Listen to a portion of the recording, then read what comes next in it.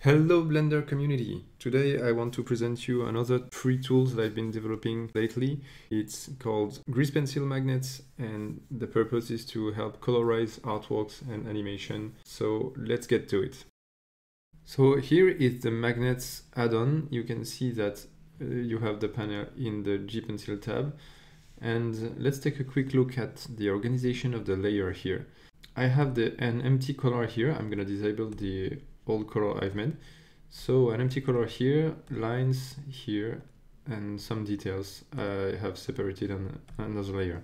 The first thing you need to know is that you need to separate the lines you want to snap, you want to magnet, and the lines that are the targets. This is handy because it allows us some filtering. So let's say here we want to colorize the chainmail, and you're gonna see that immediately I have the problem if I use the magnets that these strokes are evaluated as well. So how to get rid of this? You have two ways of doing this. Here is the near layer target, and it's gonna use the above target here. If I'm positive, this means I have like all the target above. But if you, let's say 1, you only evaluated the target above, so lines. If I made 2, it's lines and line details. So if I'm only at 1 and I'm doing this and magnets, you can see that the line details are not evaluated. The second way of doing this is I'm gonna put this at 0. 0 meaning both all the layer above and all the layer below. And I'm filtering by materials. I'm saying only using lines. So you just have to copy paste the name because it's just a string field. So you can target multiple materials by just comma separating the value. It's not case sensitive. You can type another material name here. Before entering more into the details of the options, let's show you the scope of the selection and the brush magnets. So for example here, if I'm in draw mode and I use the basic magnets, the magnets has just triggered once, you see that it's only the last stroke that is affected. If I'm in edit mode, it's the selection that it's used. So here I can use both. And but here you can see that it's not working as I want. I want to fill all these areas, so I'm going to use the magnet brush this time. And here the shortcuts are F to change the radius of the brush and Shift F to change the magnet distance. The magnet distance is actually a bit tricky representation because it's not from the cursor, but this diameter is from each point, and each point is represented with these yellow dots. So you can sculpt them, and it's gonna snap on the nearest stroke it found within the diameter of the magnet radius. So you can disable this, by the way, with the display position, the yellow overlay. And that way I can sculpt the thing and press enter or spacebar to valid once I'm happy with the results. Okay, here. Sometimes there is like a little bug, or I don't know. I'm not sure here. There is a real problem if I'm in edit mode and sometimes just clicking. Yeah, see. That's, I don't know about this. I'm gonna try to fix this, but sometimes you just have to tweak like one point of the fill, and there is some artifacts that are disappearing. So a good thing to do is locking all the layer above. So that way you can select. You're sure to select only your color, and then you can like do your thing again.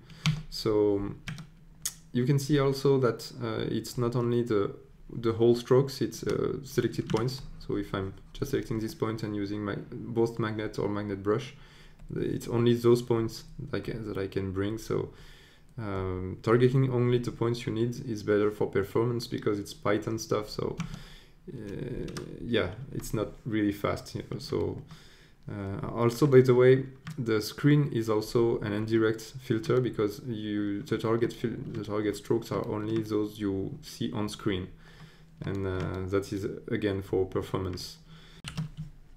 Okay, so here let me fix this quick, and next we're gonna see how we can use the magnet on selection to select both source and targets. So we have to unlock the lines to be able to select the targets. I'm back to color, selecting material, and for example here I want to colorize the waffle, but I don't want to magnet on the strokes inside. So going in edit mode, I can select, here switching to stroke selection. I can select both my targets, those are on the line, and my source, and here using the direct magnet, I think. So a good thing to check out is using the magnet first to see if it's going great, and you can even after using the brush to like fixing the little problems and using spacebar to valid. And by the way, if you use escape, you're gonna go back to the original state. And same here, if I take, for example, blue color for the glasses, and I'm gonna select these, and these, and let's say I'm gonna brush here. I think it's like a huge brush, the equivalent of using the direct magnet, because I'm using directly all the points at once. But here I can sculpt a bit more. Yes, so you can see how it can work. So about the brush, in this example I want to show the snap to points option, and so let's select just one point of these so we can see the actual points and use the magnet brush. So it's saying no target strokes found, and it's because my material filter is only on material line, and these lines are using white line material, and those are the only available since it's the only line on screen. So if I was here, for example, and using magnet brush, here you see that it's working, but it's targeting those lines. So just have to disable this, the material filter, and I've disabled the display position so we can just see where the points are going. And using the magnet brush, you see that when I'm moving the original point, let's show them. You can see what's happening. The points are sliding along the strokes, but you can use the snap to points. You can use the M toggle. So pressing the M key activates the snap to points, and here you see what's happening. It's jumping from the closest point instead of the closest position in line. And this sometimes can be interesting, and also it's supposed to be faster because it's only evaluating points, not intermediate line. And as I said previously, this is a slow process because I have only simple shapes here, but if you have a lot of strokes, you're gonna see that it's gonna be a little laggy, and so it's interesting to gain performance. Just one thing I forgot to talk about is the target line only, that just avoiding the lines that have a material with a fill activated. So the next thing I want to talk about is the fill tool, because most of the time if your lines are well enclosed is all you're gonna need, and the magnet is just very optional, but sometimes they can work well together. For example, here if I don't have a sufficient leak size, I think by default it's like 3.